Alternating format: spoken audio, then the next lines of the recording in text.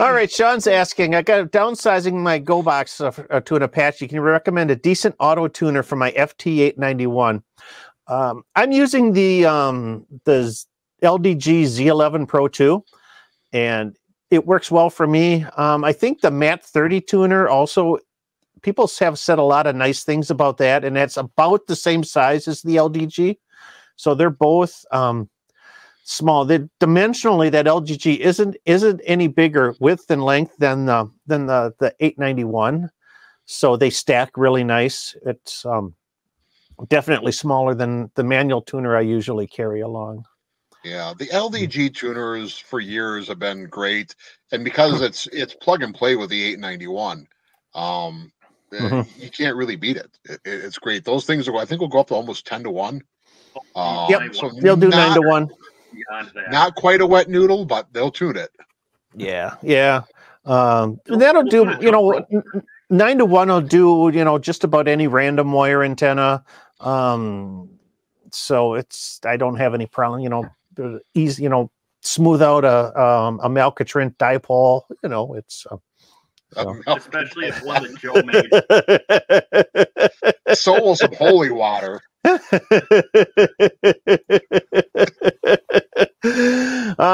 Don says, yeah, the Yaesu's FC50 for the 891 works fine. The FC50 is actually, that's the tuner that's built for the 891. So, integration, yeah. It's tightly integrated with the rig. That's one of the beauties about it. It's a little more expensive, but you would get that full integration. So yeah. Speaking of which, if anyone has a LDG, is it an AT897, the one that sits on the side of the 897, and they want to get rid of it, let me know, because I would probably give a couple bucks for that. They don't make that one anymore. Yeah. No, they don't. They don't. It's every now and then I see them, but they're combined with the actual radio, and I already paid way too much for my 897, so yeah, I'm not going to buy another one.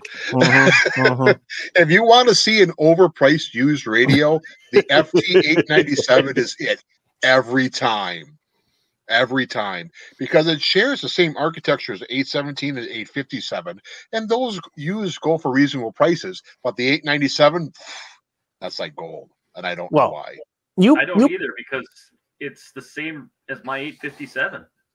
Yeah. Exactly. Architecturally the same. It's just is my 857 in a different form factor. Yep. The 857 was made for a vehicle. The 897 was made for portable. But the 857 goes for at least $150 to $200 less than the 897 used. Yeah. That's just nuts. Well, you paid a pretty penny for yours, and then you ended up putting more into it to replace the. It wasn't the finals. It was no. So the original 897s, I think some of the 857s as well. The IF filters, the material that the IF filters are made is basically would absorb moisture, and after a certain amount of time, they would just fail, and it almost looks like mold grows over them. It's actually the material kind of bubbling. It's not a mold. So I bought the radio. It was one of those things I think it was on eBay or something. I hit click real late at night, and I woke up next morning and said, "Oh God, I won."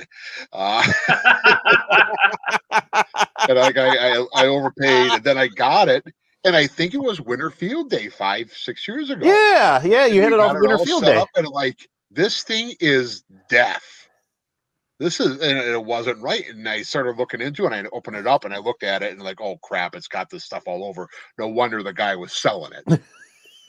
So fortunately, there's a guy in North Dakota that still does repair for Yaesu's. It really, even with the shipping and everything, it was less than $200. So COVID hit, and I wasn't doing anything better. So I shipped the radio out, got it fixed, got it back.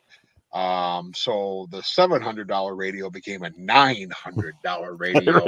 And if you look at the Black Friday specials at Ham Radio Outlet, I could have got the new 700 for less than what I have in my 897 right now.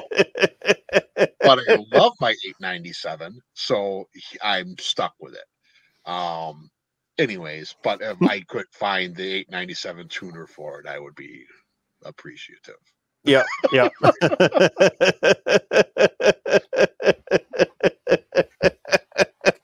That and itself is going to turn out to be a video there, Michael. Yeah, there we go. Just play the World Santa song as Joe got birds. KB9VBR antennas are simple, effective, and affordable VHF and UHF antennas for amateur radio, MURS, public safety, and GMRS. Made in the USA with quality parts. Get yours online at jpole-antenna.com.